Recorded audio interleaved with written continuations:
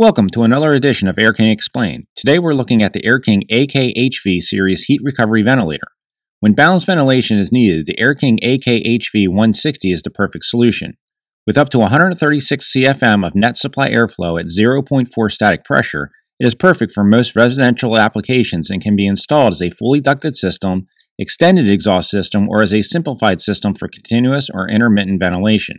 The unit is insulated in constructive, lightweight aluminum with a white enamel finish for an overall weight of just 30 pounds. The interior is easily accessible by releasing the two latches at the base of the unit, then sliding the door to the right, releasing it from the hinges. The unit comes with removable polyester air filters that should be cleaned every 3 months and replaced every 1 to 3 years. Optional MERV filters can be purchased separately and installed in place of the polyester filters. MERV filters should be replaced every 3 months. The unit has a removable and replaceable polypropylene cross-flow heat exchange core. The core should be removed and vacuumed once a year.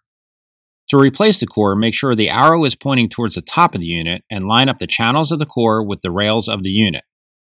Push the core into the unit until it is firmly seated in place.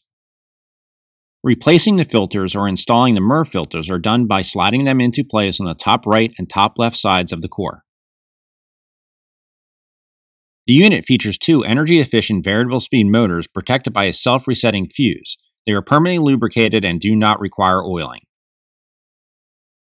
The unit includes a drain pipe for condensation. To install the drain, slide the rubber O-ring onto the drain spout flange and insert into the hole at the base of the unit.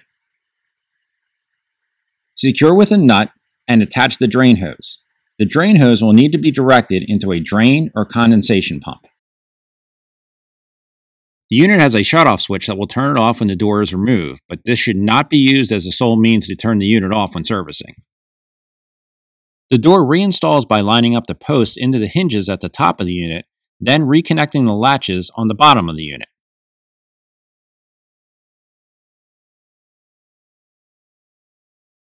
There are 4 test port access points on the front cover of the unit, making it easy to read the airflow levels without having to disconnect ducting.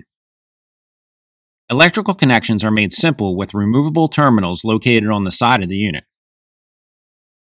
Both the intake and exhaust fan speeds can be set independently using the adjustment buttons located right underneath the removable terminals. Installation of the unit is done by attaching the mounting straps to the joist and adjusting the height by pulling down on the strap that is secured in place with a buckle.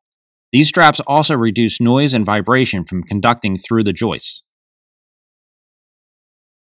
Attach the other end of the strap to the unit using the supplied screws and washers. Once in place, the straps can be used to make adjustments, ensuring the unit is level.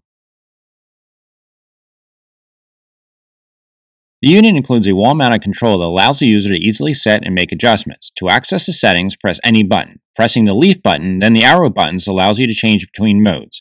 Modes include off, standby, low speed, high speed, 20 low, 40 standby, recirculation, 20 low, 40 recirculation. Indicator lights on the side of the unit show what mode of operation the unit is in. The control switch also includes a timer feature. To set the timer, press the hourglass button once for 20 minutes, twice for 40, and 3 times for 60.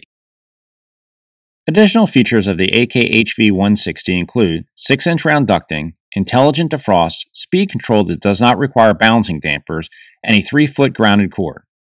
For more information, visit airkinglimited.com or contact your sales representative.